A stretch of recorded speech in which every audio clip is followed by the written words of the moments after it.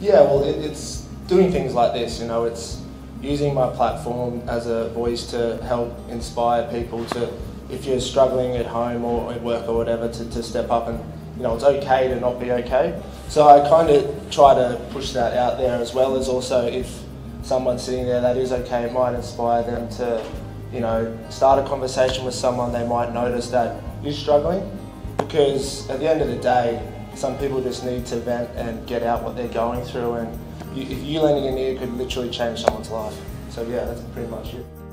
Yeah, from work point of view, it's pretty simple. You know, it's just grabbing a guy and going for a coffee, or if you're noticing someone's had, I guess, back-to-back bad performances, they might be struggling with something at home or themselves, because usually when you're struggling on the field, it's because you're struggling off the field. And I guess just asking that question or saying, hey, do you want to come have a coffee, might literally change their week and change their attitude as a person, I guess.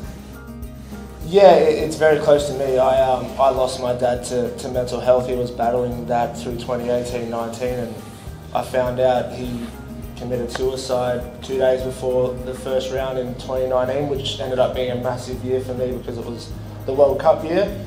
And I guess at the time I kind of just went, I'm a man, I can't show weakness, I've got to be strong for my family and the people around me. So I just swept it under the rug, got through that year, and then I had a massive breakdown. It became hard to find, you know, energy to go to work. And when COVID hit, I thought the best thing for me would be to run. So I grabbed my partner who's there, and we ran as far as we could away, thinking that would escape what I was going through. So I went to France to try and escape it, but I quickly found out it came with me. So I couldn't outrun it, and then I went through a lengthy process for about a year trying to work my way through mental health, and with people like Jody, and they really helped me, and I learned that it's okay to not be okay. And as soon as I took that step, I found my mood just changed dramatically.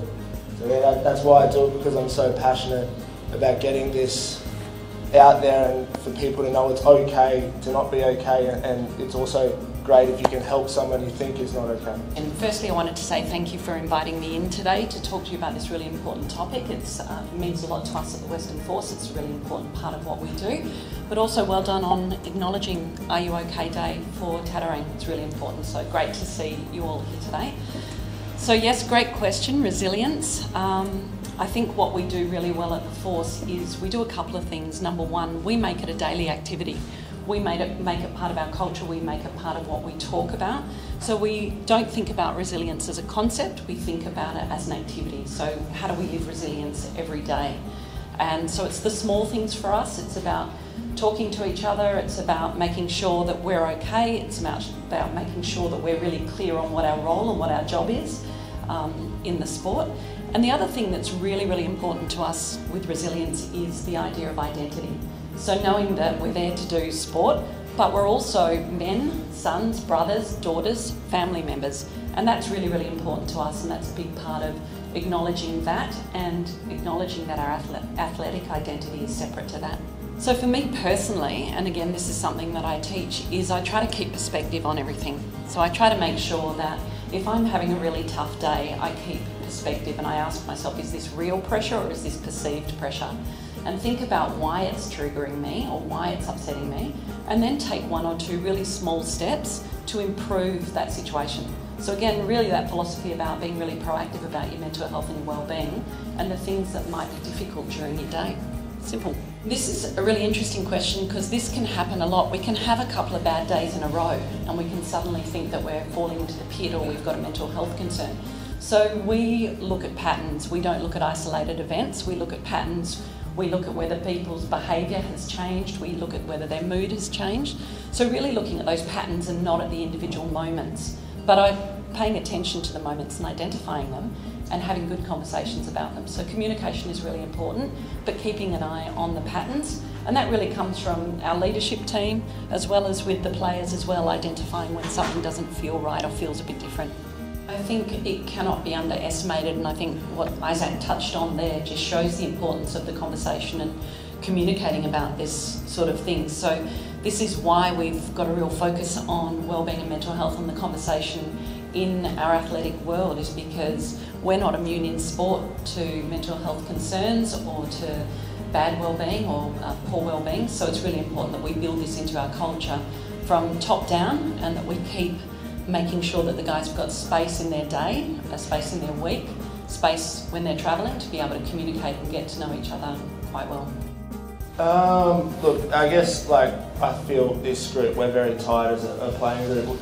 We had something the other day, we had a barbecue at the club, and I think things like that really grow that sense of connection. The more time you spend together, the more you open up to one another. Like, at the end of the day, we are a family.